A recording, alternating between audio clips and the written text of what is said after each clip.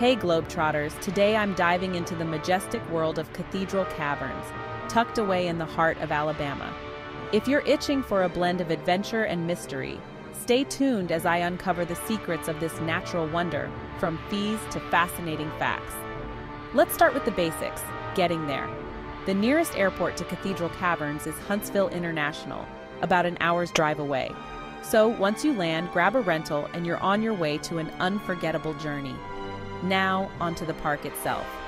Cathedral Caverns isn't just any cave. It's a marvel of nature with its massive entrance measuring a whopping 126 feet wide and 25 feet high.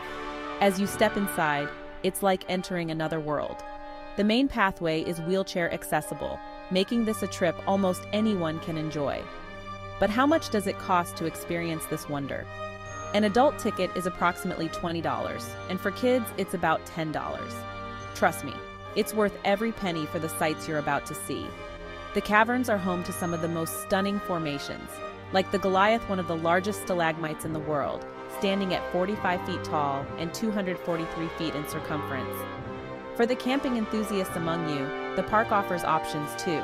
You can set up camp near the caverns for a modest fee, making it the perfect base camp for exploring the surrounding wilderness. Imagine waking up to the crisp, fresh air and spending your day among these ancient geological formations. So, whether you're a hardcore spelunker or just someone looking to explore the beautiful depths of our planet, Cathedral Caverns is a destination that should definitely be on your radar. Pack your bags, charge your cameras, and prepare for an adventure that you'll remember for a lifetime. See you underground! That's it for today's adventure. Don't forget to like, subscribe, and hit that notification bell for more travel tips and secrets from around the globe. Safe travels!